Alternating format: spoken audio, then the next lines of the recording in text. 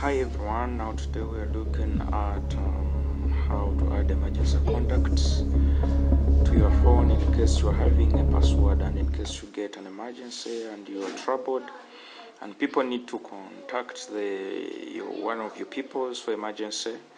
This is a simple tweak that when someone gets your phone and you're troubled, they can easily access your contact. For example, on Android phones, when you go, there's a button, it's down there in red.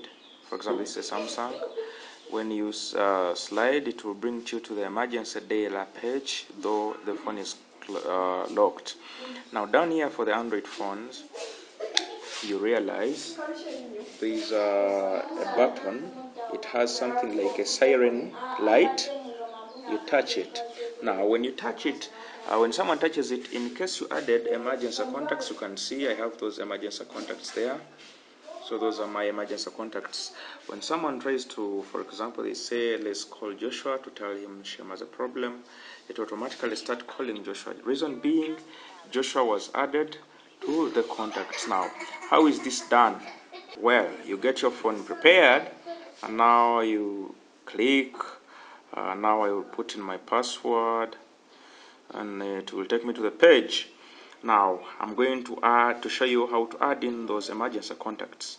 You go and you click the contacts, and then in the right upper corner here, you realize there's something like the two heads that is showing groups. You touch it, and then when you reach there, you will see on menu something called ICE emergency contacts. ICE means in case of emergency. So you touch it, and in there you can add any contact of your choice.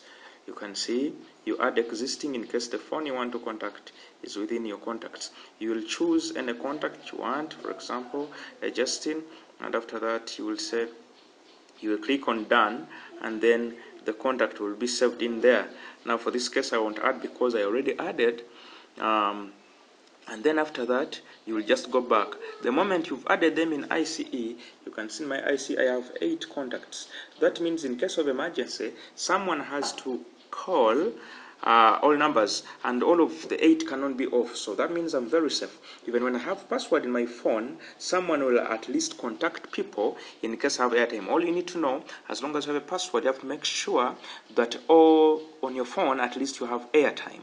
So that is all I wanted to show you, that in case your phone is locked, for example, here I lock my phone, and in case of an emergency, you don't need to first know my password to call my emergency contacts. You'll have to scroll, touch on the siren button, and then you have to contact all the people, inform them about the problem I faced. Thank you very much for viewing. Goodbye.